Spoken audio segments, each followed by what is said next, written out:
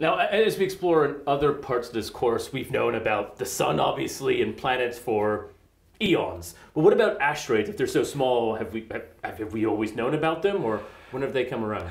Well, if you look at our solar system, you see the inner planets and then the outer planets, and there's a rather big gap between them. Yep. And this has been known ever since people worked out the orbits. Yep. And people often thought that maybe there's something in that gap. And eventually, in 1801, Giuseppe Piazzi discovered an object orbiting in the gap, which was Ceres. Okay.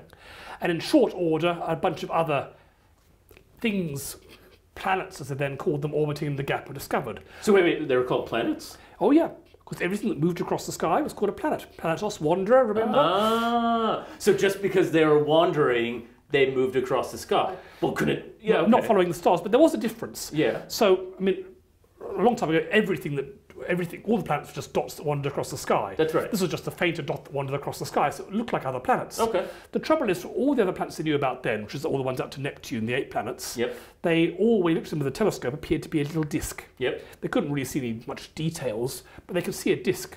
But when they looked at these new ones, they didn't look like a disk. Even with the most powerful telescope in the early 19th century, they just looked like a dot. Okay. And that's why they were called asteroid. Aster being the root of star, because it looked like a star, but it wandered. So they were wandering stars. So they were purely wandering stars in a way that the planets were moving, but did slightly look different. They looked similar to the distant stars with the telescope. But people called them planets at the time. Yep. So if you were doing an introductory astronomy course in 1830, it would have told you about the 13 planets. The normal ones we know up to Uranus, plus Ceres, Juno, Pallas and Vesta.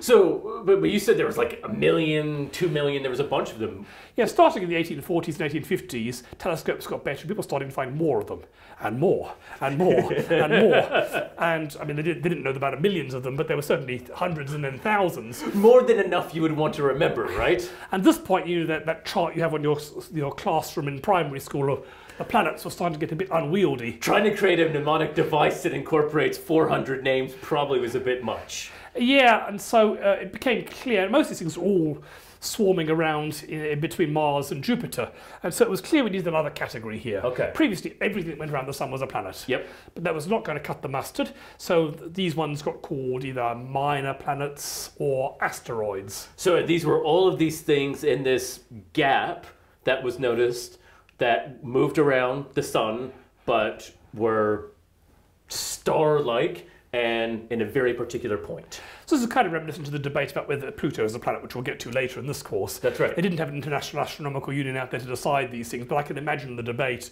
especially the Italians. I discovered Ceres was discovered in Italy. We've got to keep it as a planet. No, but there are so many, we can't. And so anyway, there really are some reminiscences about the debate about Pluto, as we'll get into here. Yes. But the basic reason why these things look like stars is because they're small. Okay. So Ceres is the biggest, but here is Ceres and Vesta, and the biggest and the third biggest, and that's the compared to the moon, and the moon is pretty small. Yeah, I mean, the moon is smaller than a bit of Mercury, which is even smaller than the Earth, which is that. So these things are relatively tiny, even the biggest one. Yeah, and that's why they sort of like dots. They just didn't have powerful enough telescopes. Even with modern adaptive optics telescopes, you can just barely make them out. The pictures we see here are taken with space probes that went close. So really, the reason why is because they were so small, we couldn't see them that much. And in fact, we're only fooled by these pictures because we've been luckily able to get close to a few of them. That's right. And if you look at the mass of these things, it turns out that Ceres, which itself is pretty pathetic, is like a third of the entire mass of the asteroid belt. And then you've got the few other of the big ones, and then all the small ones. And it all adds up, if you add all of them together, to maybe about 3% of the mass of the moon. So, okay, so these things are really small, very not massive, very tiny, and in a very clear part of the solar system.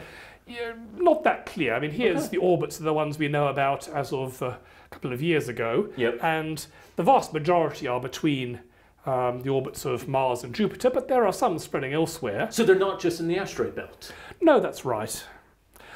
And the asteroid belt does not look like people think it does. Yeah, I think everyone thinks that it looks like this. You were to, be steering and trying to avoid asteroid belts. I mean, heaven knows how many science fiction movies have had hiding in the asteroid belt. I mean, Star Wars. And, that's right. And almost every series, it's a science fiction cliche. Yeah. They go and hide, and they all look like this, huge rocks floating next to each other. I guess it's a lot more exciting. So what does it really look like?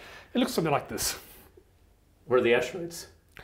Well, exactly. If you're in the middle of the asteroid, you probably won't see any. Because, yeah, there's a million of them, but they're small and there's a lot of space. Space is big, remember.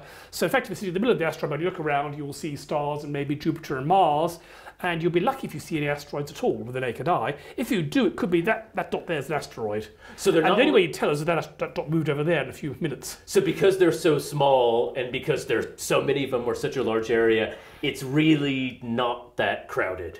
It's really not crowded at all. If it was as crowded as that simulation, they'd be colliding all the time. Okay, interesting. If it was like this, it wouldn't stay like this for more than a few minutes. They would just be destroyed, or a lot of them would gather together and clump together with their gravity and form a planet. Okay. Or if they were hitting fast, they'd break into pieces and turn into dust. But they wouldn't stay as big lumps as close together, because if they were big lumps as close together, they would either merge or break up. They wouldn't stay like this. Okay. So this is not what the asteroid belt looks like.